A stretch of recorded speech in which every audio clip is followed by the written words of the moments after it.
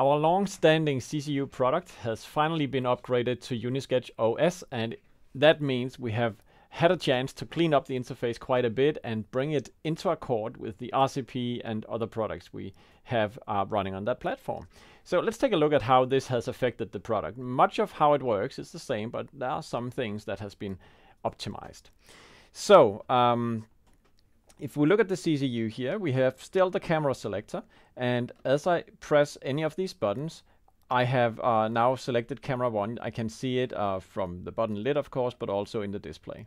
You can still select multiple cameras, so as you hold these buttons down, you will now address camera 1, 2, and 4 by doing this, and then as you move any of these dials, you will adjust that parameter for all selected cameras. Now you can see I adjust iris, and you'll see here in the top of the picture you see just some of the my monitor. I just included the bottom of it so you can see more details on the displays, but you can still see some settings from the camera if you want. But you can see that I'm adjusting iris maybe, but I am. Right, so now I'm just selecting one camera. So we still have an iris dial here. We still have the possibility of going into coarse and fine mode, so that's basically how quickly it's moving. That's done by pressing the encoder. And then we also have a limiter over here, which we can use to limit the range. So I can set a top range. Now it's 72, so I can't go over 72. On the left side, we have lift Y, which is the master black. And it has been reduced in the step size, and you see we have now a much higher resolution of the numbers shown in all the displays for lift Y, lift R, G, and B. So you have confidence about the last decimals in the numbers. It also means that you can have much finer adjustments that lends themselves better to live adjustments, so you don't see really jumpy changes to the values. So we still have lift Y RGB. When we change on the menu here, you go to gamma Y RGB, gain RGB, and now we have contrast, saturation, hue, and something called push data. So contrast, of course, is adjusting the contrast, same saturation, and so forth.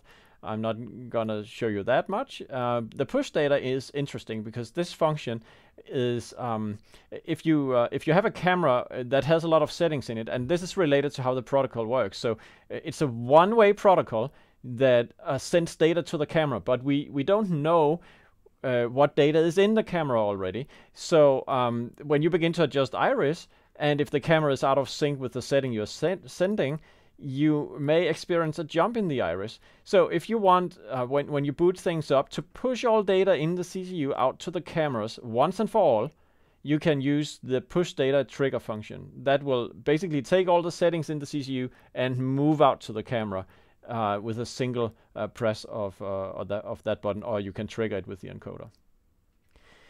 So we can move to the camera menu, and there you have sensor gain, shutter speed, white balance adjustments. Those are all easy to see. You can see the shutter speed in the display here how it's changing in the camera.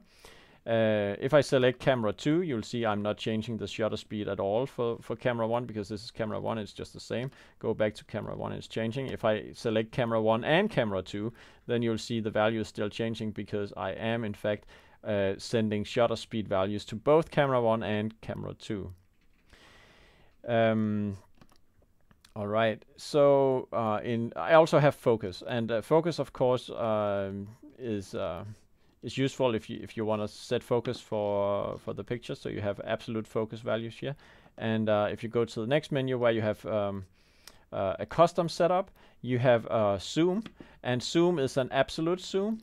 So as you move this value from 0 to 100%, you can it's not really easy to see, but if I move everything down a little bit, you may be able to see it here. I'm basically zooming into the picture by to the position. Now it's 35%. I could go all the way up to 100% like this, and then of course I could go back and focus my camera, so it's in focus also, and move the sensor gain up maybe a little bit. Okay, so that's basically the new CCU, and if we turn our attention over to the screen, you'll see it's connected to the SKAARHOJ firmware updater app. You can also see the typical UniSketch output in the serial monitor I've opened here. So when you reset the device, you will see that it's recognized as the CCU, and showing some version numbers and so forth while it's booting. Now, what I wanted to show is, or just highlight, is why do you want the CCU on the UniSketch platform? Well, you really want that because when you want to reconfigure how, for instance, the menu system is made, or if you want to exclude settings people should not mess with, or if you want to control how the, by the way, GPI I option on the CCU is linked up to external devices like monitors, or if you want to take in CCU signals for setting up tally, you can all do this in the UniSketch universe. So for instance, you can see with the GPI I option, I would be able to take GPI triggers into the CCU and then insert tally data on the output. So as an example, I would then press in 9, and then I would simply go to cam control tally, and then I would say if input number 9 is triggered, then I want to have red tally on the output, like that. And then you could easily copy that to the next one and then say this is camera 2 and so forth, and hook that up to your production switcher system. So that's just one example of what you could do here. Of course, if you rather like the camera selector to hook that up with the GPI outputs, you could also say that I want the camera selector, when I press camera 1 here, I want to set an internal flag that is reflected on a relay on the GPI output. So we could set this one up and say this relay should reflect flag number 0 or flag number 10 in the system. And then we would simply say the button number 1, when I select this camera, I also want, apart from putting this into the memory group, I also want to set a flag we call number 10 in the memory. And then by doing this, we should probably make it a hold down, then we will have relay flipping each time, actually toggle. We will have a relay flipping as we are selecting cameras. Okay, so that's some of the flexibility you have out of the box, and of course you can always add devices. So if you want the CCU to do something else, you can add device cores so it can communicate directly over IP with routers and switches.